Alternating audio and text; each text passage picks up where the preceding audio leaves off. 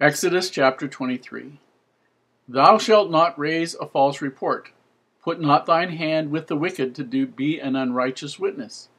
Thou shalt not follow a multitude to do evil, neither shalt thou speak in a cause to decline after many to wrest judgment, neither shalt thou countenance a poor man in his cause. If thou meet thine enemy's ox or his ass going astray, thou shalt surely bring it back to him again. If thou see the ass of him that hateth thee lying under his burden, and wouldst forbear to help him, thou shalt surely help with him. Thou shalt not wrest the judgment of thy poor in his cause.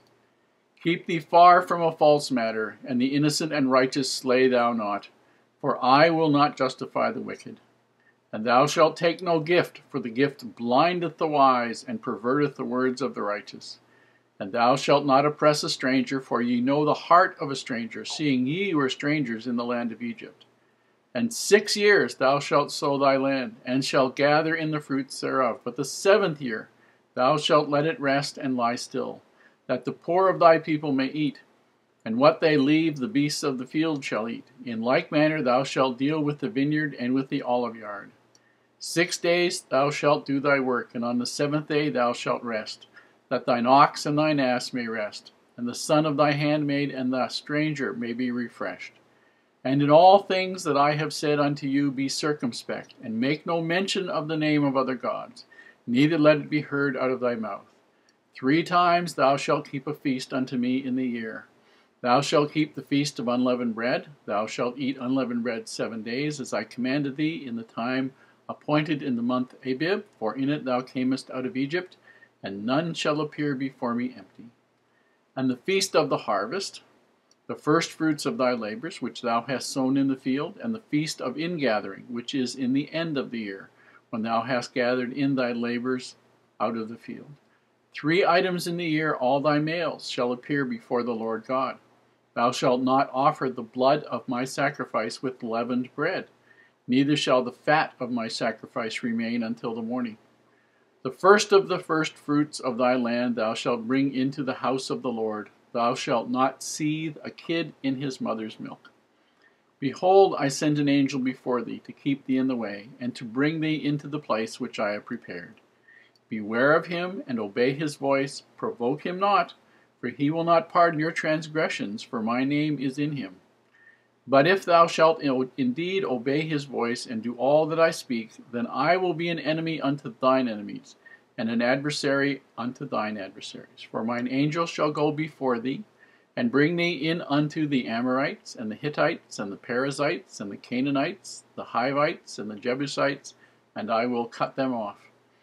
Thou shalt not bow down to their gods, nor serve them, nor do after their works, but thou shalt utterly overthrow them, and quite break down their images. And ye shall serve the Lord your God, and he shall bless thy bread and thy water, and I will take sickness away from the midst of thee. There shall nothing cast their young, nor be barren in thy land. The number of thy days I will fulfill. I will send my fear before thee, and will destroy all the people to whom thou shalt come. And I will make all thine enemies turn their backs to thee, and I will send hornets before thee, which shall drive out the Hivite, the Canaanite, and the Hittite from before thee. I will not drive them out before thee in 1 year, lest the land become desolate, and the beasts of the field multiply against thee. But little by little I will drive them out from before thee, until thou be increased and inherit the land. And I will set thy bounds from the Red Sea, even unto the sea of the Philistines, and from the desert unto the river, for I will deliver the inhabitants of the land into your hand, and thou shalt drive them out before thee. Thou shalt make no covenant with them, nor with their gods. They shall not dwell in thy land, lest they make thee sin against me. For if thou serve their gods, it will surely be a snare unto thee.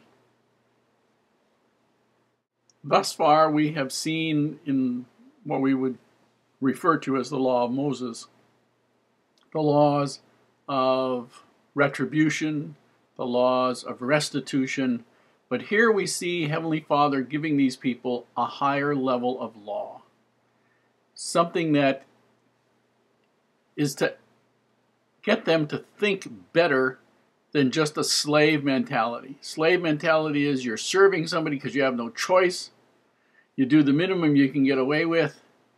And that was the attitude that many of them had. And he had to lift their vision and lift it. Now, he had to, otherwise they were going to be useless to him and to themselves. Most people think of the law of Moses as an eye for an eye and a tooth for a tooth. And although there's an element of that because the Lord had to deal with what the people had as a background and a mental attitude, here in the first 8 verses of chapter 23, he's giving them a much higher law. He's telling them in the time, in verse 1, when there is gossip and bribery, gossip and backbiting and slander, that they're supposed to be honorable people. They're supposed to do what is right. They're supposed to talk properly, all the rest of it. When there is, verse 2, fads and evil, don't join yourself to fads of people that are doing evil. That doesn't make any difference what the concept is or how many people there are. Evil is evil, whether it's accepted by your society or not. Whether it's accepted by the political society, the economic society, the social society, evil is evil. And it doesn't make any difference whether it's a little bit or a lot. It's still evil. Don't get involved. Do be involved in helping your neighbors and being a good part of your community. You're not in this on your own. You want Heavenly Father to help you. He wants you to help those people that are in your circle of influence. Don't afflict the poor and the downtrodden. Don't add to their burdens. Don't take advantage of them.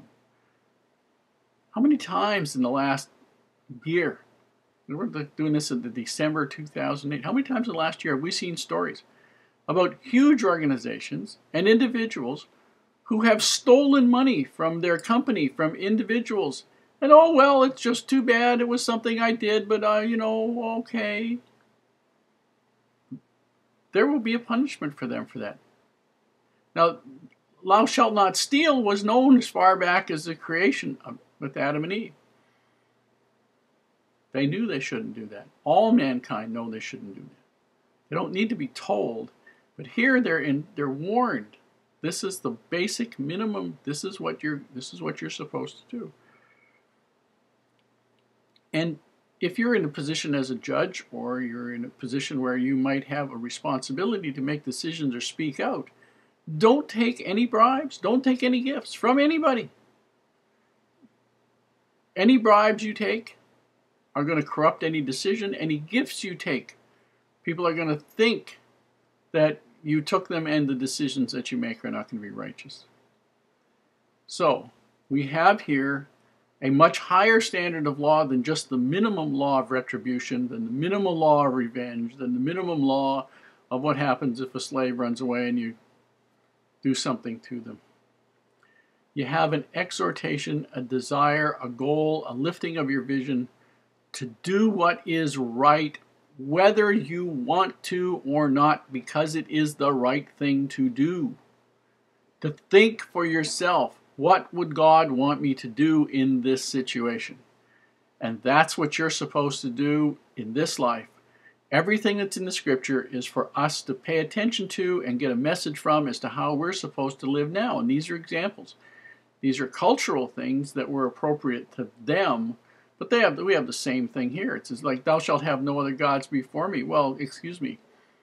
Gods can be tools. Gods can be TV. Gods can be sports. God can be watching things, going places, doing things that are not righteous. Anything you put before your observance of Heavenly Father's rules for righteous living is a god. And he's trying to tell these people that they need to lift their vision and get with the message.